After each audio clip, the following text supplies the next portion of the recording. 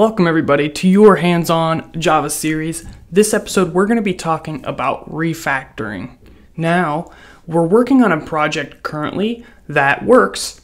Everything compiles, it runs. I think it's pretty much bug-free. But one of the problems is that if we want to expand on this project, it's not super organized. So the whole concept of refactoring is taking a project that is good and changing the code so that it does exactly the same thing, but the code is cleaner. We're just changing the source, but not the actual program.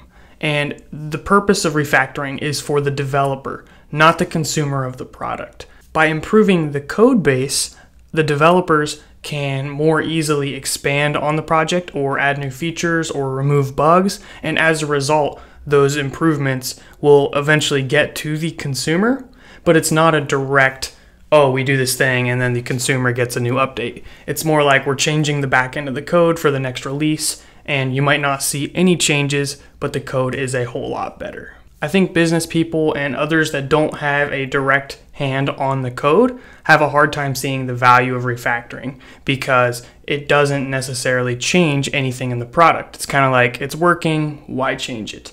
And sometimes that's the case, and you can kind of isolate something and say it's working, don't touch it. But other times it is best practice to change that code to allow us to expand on the project easier and remove bugs, as I've mentioned. So let's just jump in and start refactoring our project, which you can get this code in GitHub, Caleb Curry, and the project is 30 Days of Java. So we have this maze solver program, and the file we're looking at is mazesolver.java. And we have this crazy maze. I don't remember exactly where we start. Okay, so here's where we started. So that's somewhere in this corner.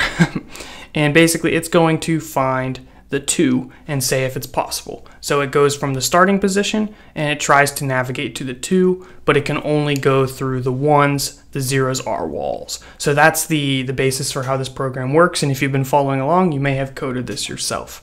But this video is not about the maze solver. It's more about the code that makes the maze solver possible. So one of the issues that I see with this is that pretty much everything is inside of this main method. And like I said, it works, but it's not ideal for larger scale projects. The scope and the purpose of this application has become very limited because as soon as main starts, it just does its thing, and when main is over, it's done. We have one other method in here, but that's just to simplify some of our code. I would like to basically expand on that concept of breaking things out in methods so our code is easier to read, it's easier to isolate small sections of our code, and it's easier to increase the scope of the project if we want it to do other things. You know, maybe we want to offer a menu to read a maze from a file, or to enter a maze in manually, or to do all these different things. But right now it's going to be pretty clunky if we just try to add that code in now. So let's start our refactoring process and think about what would be the best steps to make this code better. So I think this could be done in kind of 2 stages. One is to just look at what we have and just try to rearrange stuff into different methods. And the second step would be to break things off into their own objects so we can create some different classes. And we're going to talk about object-oriented programming in the next episode. So that's where we're going to break things off into their own class and all that junk. So for this one, we're just going to focus on the maze solver class and the stuff we have in here. We're not going to be creating any new classes. So the first thing you'll notice is that we do have a couple class level variables. So that's directly inside of the curly braces for the class, and it's not defined within a method. I think that's fine for now. That seems to work. But what I don't like is as soon as you get in main, it just starts executing code. Main should be almost like this overview of what's going on in your program. And instead of having the code here directly, we should just have method calls. So maybe we could have something like solve maze, and then we would end main right here. And it seems like it might do the same exact thing, which, yes, that's the purpose. But then we could expand on this by putting this in an if statement and saying, hey, if it's successful, we can do this. If it failed, we could try a different path. It allows us to basically zoom out our view of the program and take a bigger picture look, and that's what main is for. So let's say we have this solve maze method. Now this method could take some arguments. So maybe we could pass in the starting position. So instead of saying this line here, what we can do is we can just say new position for 8. Now you might think that a good argument for this would be the maze itself, but these are defined in the same class and this maze is static, so we can access that maze anywhere inside of this class. So we don't actually need to pass that as an argument. Now when you hover over this, you can see it's going to give us an error because this maze is not defined, but this is a great way to generate some code because there's an option to create the method solve maze that takes a position. So that's a great way to basically make our lives easier. We first write the invoking of the method, and then we can generate the actual method body and fill that out ourselves. So when we do that, it should go down to the bottom. So we'll scroll down to the bottom and you can see we have this solve maze right here. And that's where we're going to put the bulk of our code. So we're basically going to take all the code from main, paste it in here, modify things a little bit to make sure everything's working, and then we'll go from there. Now I'm going to clear this screen off just a little bit because I think we can get a little bit more space, maybe zoom in a little bit, and that's a little cleaner. So let's just look at all of our code. We'll keep the method call, obviously, because that needs to stay in main, and we don't need the position anymore. So we'll delete that, and we'll cut everything else. Now the question is, can I stop at the right spot? I think we want to stop right here. Cut that, and you can see main looks like that now. And the shortcut for cutting for Mac is Command X, and for Windows I think is Control X. So that's different than copying. You can still paste it, but it's going to remove it in the process. And then we can go down here and paste that with V instead. All right, so now everything looks pretty much the same inside of this method. You're going to get an error because it says path.pushP, which was the original name of the position that we started at. So what we can do is we can change this argument to P, and then actually this would technically be the parameter. The argument's what you pass in. So you can update the parameter name to P, and then you don't have to change any of your code. All right, so let's run this, see if it compiles, and also see if there's any errors during execution and so forth. So run, and it looks as if everything is working exactly the same. So did we change the program? No, but we did change our code.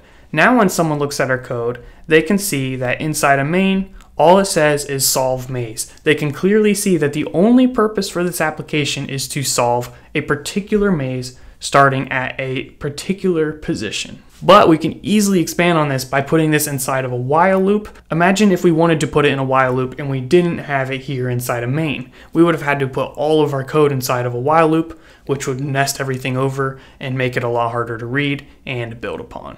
So now that we've done the basic refactoring, there are some other things we can do to make this application better. First off, inside of the solve maze method, we do this no path here. Alternative to just putting it inside of the method and saying no path, we could return false, and then we could deal with that on the outside. So let's try that. Let's just say instead of saying no path, we'll just say return and say false. Now false is a Boolean, true or false. So in order to return true or false, you have to go up to the method signature and change that return type from void to Boolean. Now anywhere we originally had return, we'll need to update that with either return true or return false. So scrolling through this, let's take a look. You can see there's a return highlighted. Oh, it looks like there's a bunch of returns. So in these situations, we've won, so we could say return true. Return true, return true,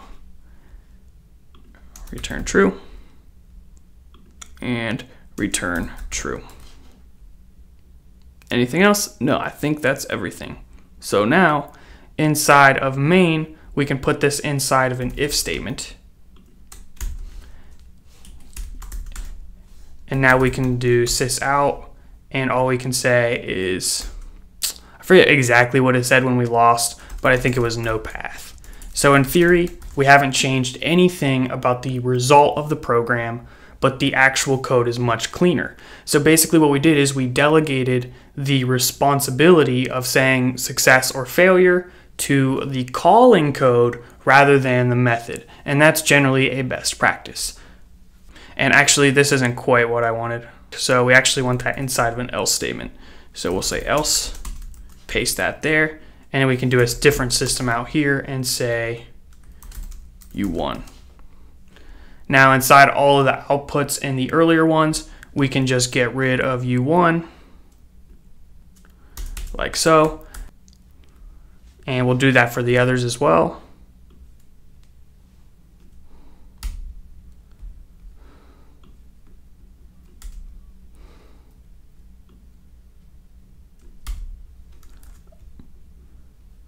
All right, that looks good. Now inside of main, we can say just U1, and I think everything is going to work pretty much the same. So whether or not you want the if else right here inside of main, or if you want it inside of the solve maze method, that is entirely up to you. It depends on how much information you want inside of main and how much information you want inside of the method.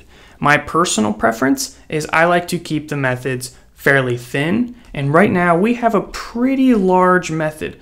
The solve maze right now is doing a lot of things, so if I wanted to break this out into even smaller methods, I'd probably do that. And I usually leave the job of doing the output to the caller, not the method being called. So that is your introduction to refactoring for our maze application.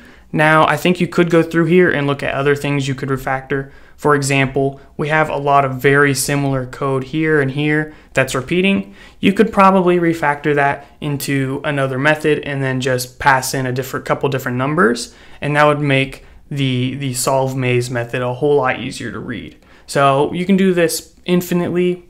Try not to get too crazy with it, but generally when you have more smaller methods, it's easier to test, it's easier to read the code, and everything in life is just better.